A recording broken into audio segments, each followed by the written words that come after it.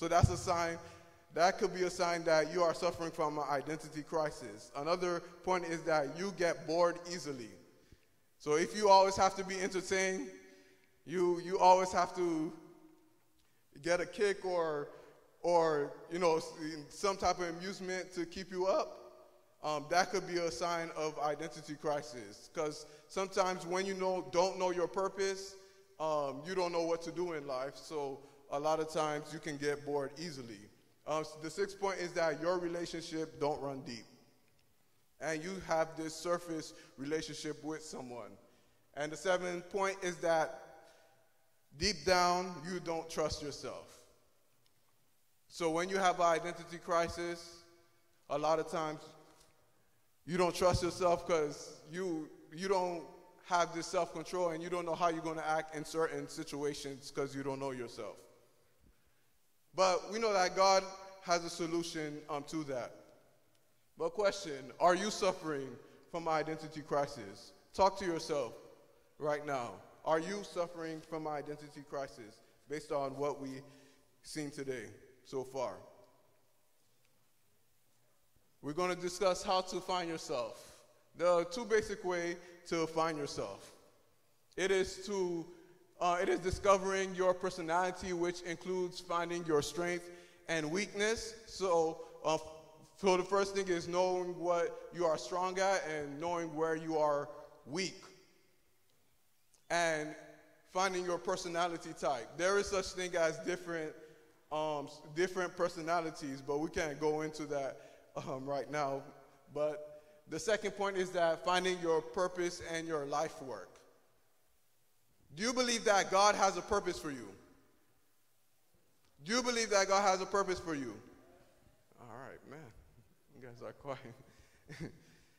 Yes, I mean, God is a creator. He's a great designer. And he, of course, created us for a certain purpose. He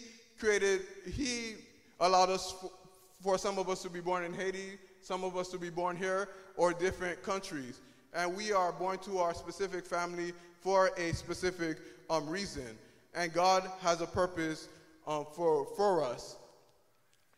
Let us open our Bibles to Luke chapter 9, verse 23 to 25. Luke chapter 9, verse 23 to 25.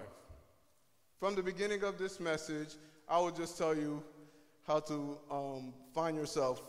And in this verse, you will be able to see how to find your purpose. Let's look at Luke chapter 9. Luke chapter 9, verse 23 to 25. I told you we're going to be reading our Bibles. We see here, Jesus is speaking. And he said unto them all, if any man will come after me, let him deny himself and take up his cross daily and follow me. For whatsoever will save his life shall lose it. But whosoever will lose his life for my sake, the same shall save it.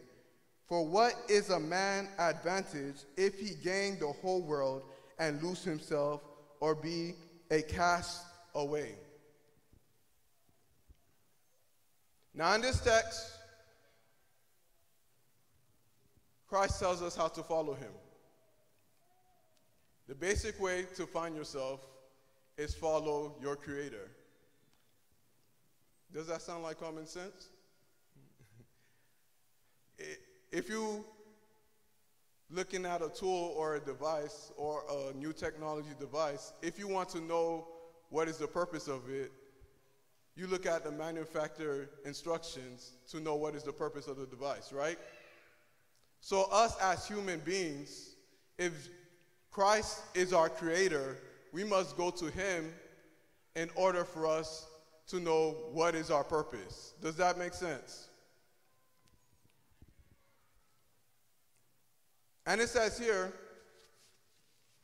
that in order for us to follow Christ, we must deny ourselves first. What does that mean for us to deny ourselves first? This means that we must reject our emotions. Whatever we have learned before, we must put it aside and be ready to learn from Christ. Because there are some things that we have learned before and things that we grew up to know in our culture or whatever situation that we're in that can interrupt, that can hinder us from following Christ. Now, some people just see following Christ as just a religious thing. Yes, it is something religious, but following your Creator will help you in every part of your life, in your social life, in your family, your health, and each part of your life, because God is the Creator. Question: who are you following? Who are you following?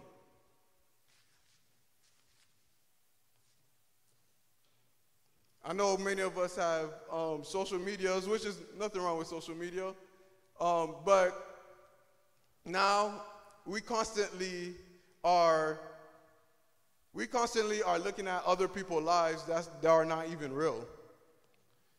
We following, different type of celebrities, different people who put up this face on Facebook, and we start to follow something that is not real. And therefore, you lose your identity by following something that is not real. Ask yourself, who are you following? Are you following the Creator? Or are you following your favorite movie star or your favorite music star? Israel had an identity crisis. And when they had an identity crisis, they had begun to follow the other nations. They had begun to follow the crowd. And when they start to follow the crowd, they start doing all sorts of type of things that was destroying their connection with God. Destroying their health, destroying their mental health, their social health, and spiritual health. Let's look at Deuteronomy chapter 28. Deuteronomy chapter 28, verse 2. Let's see what was God's purpose for Israel. Deuteronomy chapter 28, verse 2. I love this. I love how what God says to Israel here. He says, in Deuteronomy 28, verse 1 and 2, it says, "And it shall come to pass, if thou shalt hearken diligently unto the voice of the Lord thy God, to observe and to do all his commandments, which I command thee this day, that the Lord thy God will set thee on high above all nations of the earth, and all these blessings shall come on thee and overtake thee, if thou shalt hearken unto the voice of the Lord thy God." So God said he wanted to put Israel on the pedestal, the people that everybody wants to follow. And he also says that he wants to put so much blessing upon Israel. You know how we talk about being overwhelmed with stress? God wants to overwhelm Israel with blessings. That's what it says. It says in verse 2, "And all these blessings shall come on thee and overtake thee." But there's a condition here. "If thou shalt hearken unto the voice of the Lord thy God." We always talking about blessing. We're always talking about prosperity. And I want to tell you right now, prosperity and blessings in Christ is true. But there's a condition. We must follow him in order to receive these blessings. A lot of us don't really see religious things as being attractive or enjoy following Christ or enjoy being a Christian. And many people have valid points. a lot of times we see people in church that say they're Christian, but not really following Christ, so therefore they have a miserable life. So people start to think that, oh man, Christians are miserable people. And there are people in the church that are miserable, but I tell you this though. Now, I don't want to sound harsh, but this is the truth. Who wants the truth? Raise your hand if you want the truth. All right. Raise your hand if you want me to lie to you. All right. There you go. All right. So, if a Christian said they're a Christian and they're miserable, they're not a true Christian.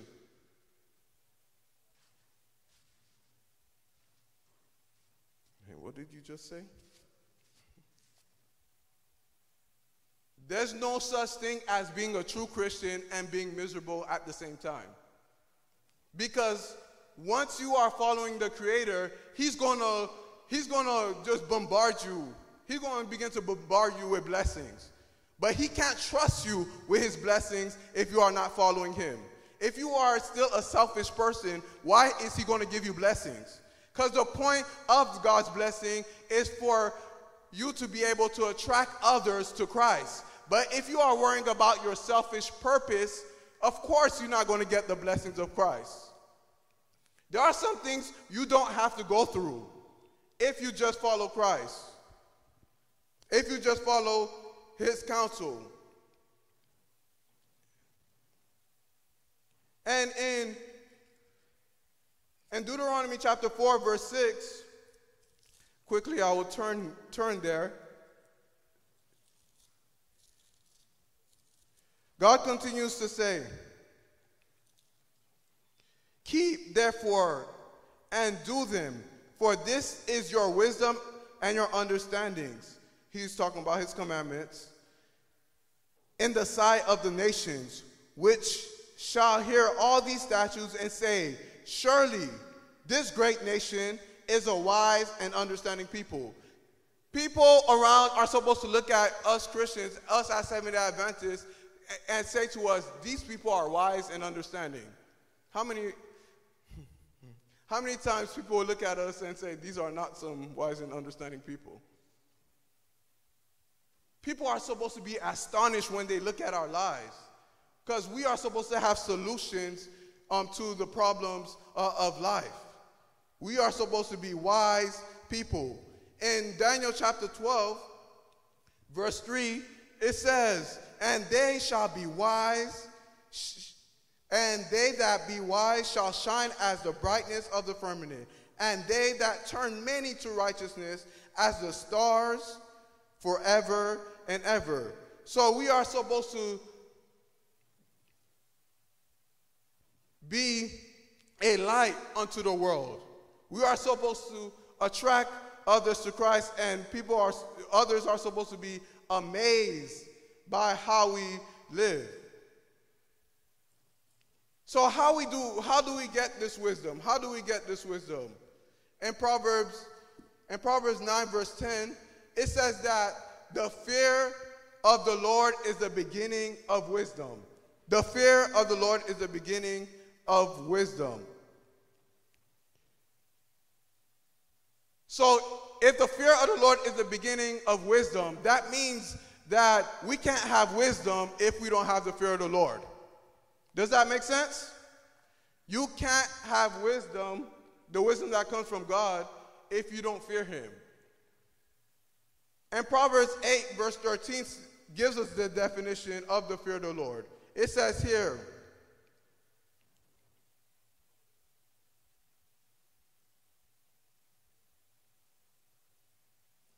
in Proverbs 8 verse 13, the fear of the Lord is to hate evil, pride, arrogance, and the evil way, and the forward mouth do I hate.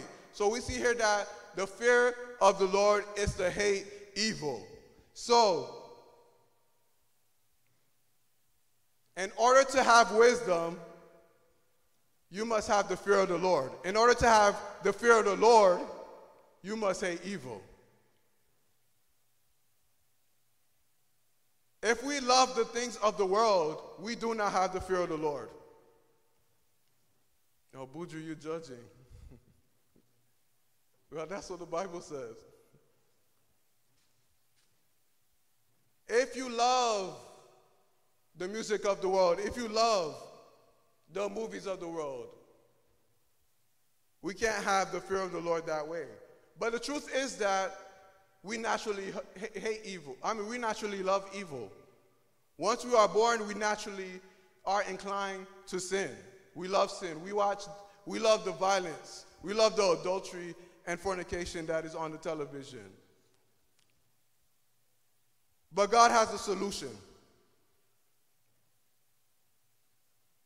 God says in my favorite verse in Genesis 3 verse 15, and I will put enmity between thee and the woman, and between thy seed and her seed. It shall bruise thy head, and thou shalt bruise his heel. After Adam and Eve had sinned, after Adam and Eve had become in a fallen nature and was naturally inclined to sin, Jesus said to the serpent, I will put enmity. The word enmity means hatred. So God said he's going to make you hate sin. Amen? So it is the supernatural power of God that is going to make us hate sin.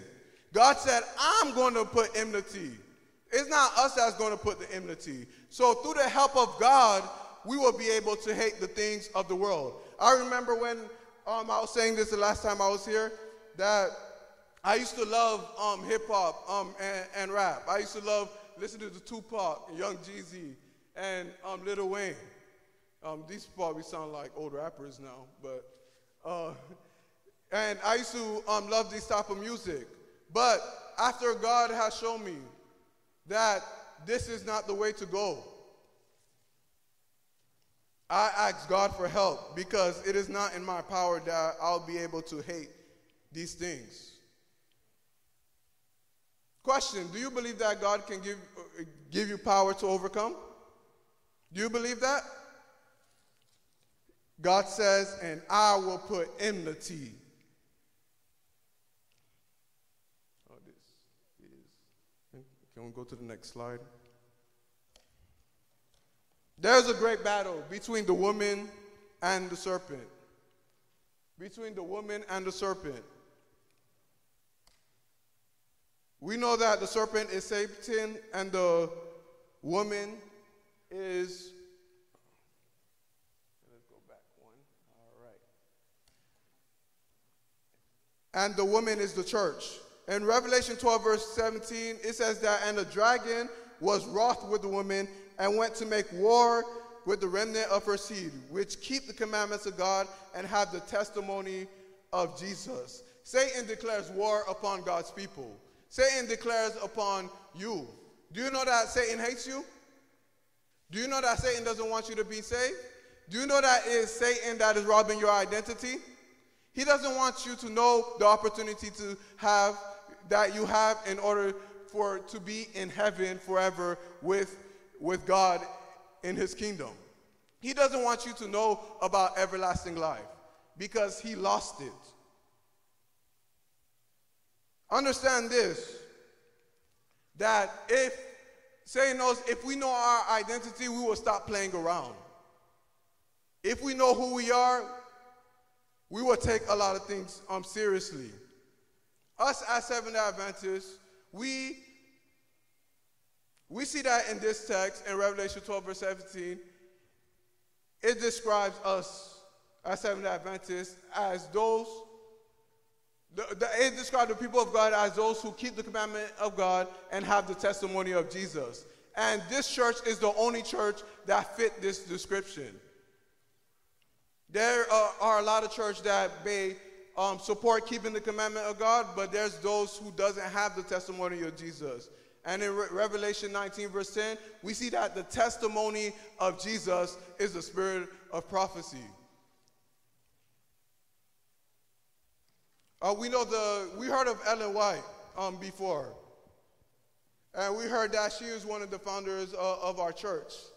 And I know there's a lot of people out there that's, attacking her because, Satan wants you to lose your identity. But if you start to research for yourself, you will discover the advantage you have of reading her books. We know in 1844, I don't have time to do a full study on the 1844, but in 1844, we know that Jesus went from the holy place to the most holy place in heaven. And this was the beginning of the Seventh-day Adventist movement. The reason why is because first there was a man named William Miller who was saying Jesus was coming back again in 1844, but it didn't really happen. But he didn't understand that Jesus was just moving from the holy place to the most holy place. The pioneers of the Seventh-day Adventists start to research why Jesus didn't come back or what really happened in 1844. And when they start to study a beautiful message called the sanctuary, this is when they found the truth. And in the sanctuary, in the most holy place, they found the Ark of Covenant, which have the 10 commandments. So when we discovered these 10 commandments, we became Seventh-day Adventists. There's more details into it, but we obviously don't have time for that. But we see that we do have a true prophet. And if you read these books for yourself, you will know it. You know the benefit we have as God's people? We have the resources to solve people's problems. If someone is having a health issue, some disease like high blood pressure or cancer, we have a book called Ministry of Healing that can help them reverse those diseases naturally. If someone is having some finance problems, we have a book called Counsels on Stewardship in order to help them. If a young person is having some trouble, we have a book called Messages to Young People in order to solve the young people's problem. If there's some issues in the family, in the marriage, we have a book called Adventist Home. We got all these resources, and Satan is robbing us from it. Instead, he's sending, I don't want to call them names, but some people on YouTube to say that this person is a false prophet. And you actually go believe them, and you didn't even read none of her books. Just rob your identity just like that. And you lose your opportunity in finding your purpose. Isn't that something? God has made us a special people. In 1 Peter 2 verse 9, he says, "But ye are a chosen generation, a royal priesthood, a holy nation, a peculiar people, that ye should show forth the praises of him who hath called you out of darkness into his marvelous light." So God has called us to be this great nation who will show forth the glory of God to the rest of the world. He called us to carry this everlasting gospel, which is found in Revelation 14, verse 6 to 7, to be preached to every nation, kingdom, kindred, and people. So we have a special message that needs to go to the world before Jesus comes back. The reason why Jesus hasn't come back, because we didn't do our jobs yet. The reason why Jesus didn't come back is because we didn't do our job yet. The reason why Jesus didn't come back yet is because we didn't do our job, which is to spread this message. But we must know this message for ourselves in order to preach this message, right? That's why Matthew 24, verse 14 says, "And this gospel of the kingdom shall be preached unto all the world, and then shall the end come." And Ecclesiastes, Solomon is telling us that of all these vanities, all these things that is of the world. We know that Solomon had a lot of experiences. He had a lot of women. He had a lot of treasures. He had big houses. He had all these things. And what he concluded is that all is vanity. It says in Ecclesiastes 12, verse 8, "Vanity of vanities," said the preacher, "all is vanity." So why are we going after all these things? Why are we going after all these things that is straight vanity? And it doesn't fill us up emotionally. It doesn't fill us up socially. We get it and get this temporary excitement, and then it fades away. We go to the club, and then we excited at the club, and then the next day we feel miserable. It feels like something is missing.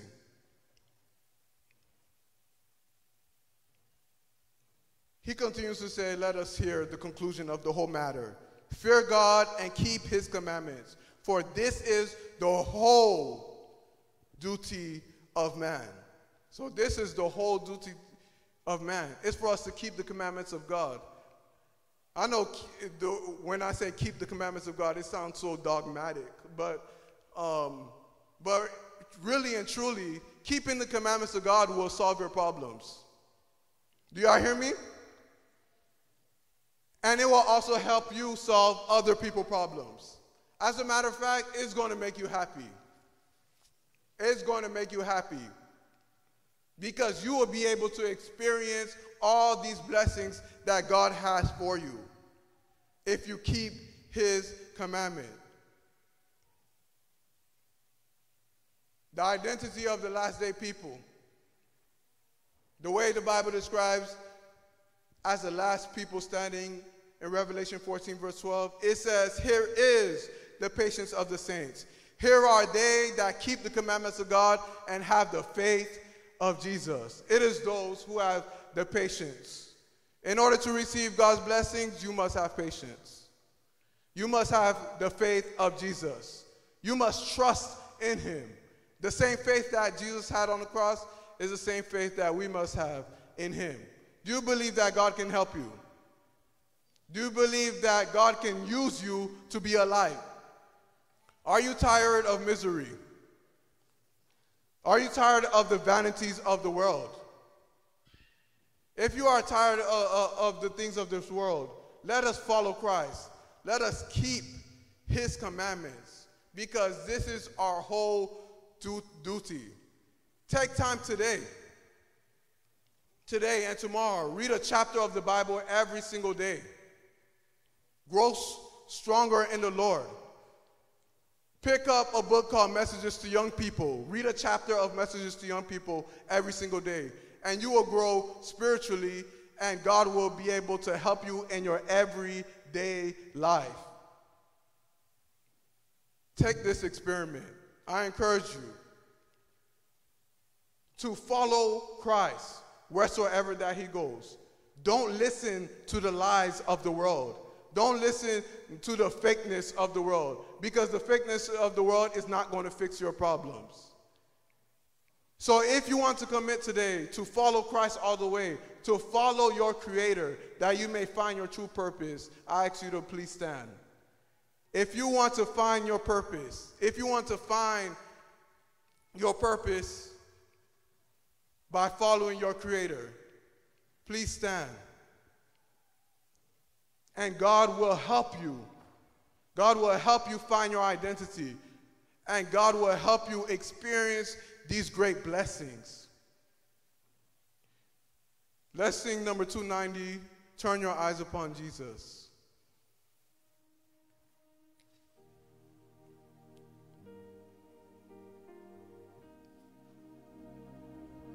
We must turn our eyes upon Jesus so the things of this world will go strangely dim. The more you look at Jesus, the less you're going to look at the world. I know the world just seems like it's just so all in your face, all in social media, all in YouTube, and all over your school or whatever. But if you turn your eyes upon Jesus, those things are going to fade away. And it's going to be nothing to you anymore.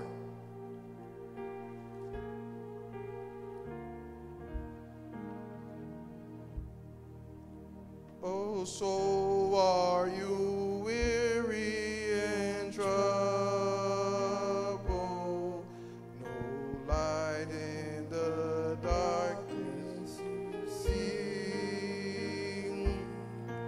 There's for a look at the Savior and life more abundant and free. Turn your eyes upon Jesus. Look full in his wonderful face, and the things of the earth will grow strangely dim in the light of his glory and grace. Through death into life everlasting, he passed and we follow him there. Over us sin no more hath dominion, for more than conquerors we are. Turn your eyes upon Jesus. Look full in his wonderful face, and the things of the earth will grow strangely dim in the light of his glory and grace. His word shall not fail you, he promised. Believe him and all will be well. Go to a world that is dying, his perfect salvation to tell. Turn your eyes upon Jesus. Look full in his wonderful face, and the things of the earth will grow strangely dim in the light of his glory and grace. Turn your eyes upon Jesus. Look full in his wonderful face, and the things of the earth will grow strangely dim in the light of his glory and grace. O Father which art in heaven, oh, we thank you for the word you have given us. We thank you for giving us this information so that we may know that we can find our identity in you. Oh Lord, we are helpless. Oh Father, we don't know what is left and what is right. We don't know the future. We don't know the things that's going around us. We don't know the plot of Satan, but we know that you do. So we are coming humbly to you, asking you to please help us. You see that we take a stand today and that we want to make this covenant with you, that you may be our shepherd and that we shall not want. That we shall not want the things of this world, that the things of this world will go strangely dim. Oh Father, come take over our life, oh Father. Give us the power to keep your commandments, and that we may be able to experience the great blessings that you have in store for us. Oh Father, hear our prayer today. Bless Sinai Youth today, and that Sinai Youth may be a light in this community, and that people may say that these people are wise and understanding people. Oh Father, please hear our voice, and we are coming to you not in our name, but in the name of Jesus. Amen. Lift up your hands before the Lord for the benediction. And now may the grace of the Lord Jesus Christ and the love of God and the communion of the Holy Spirit be with you all. In Jesus' name, amen. Have a wonderful happy Sabbath. See you guys later at our midnight cry. And if there's any visitors, I'm going to ask you guys to please stay for a couple minutes. If there's any visitors, please stay and come towards the front. Thank you.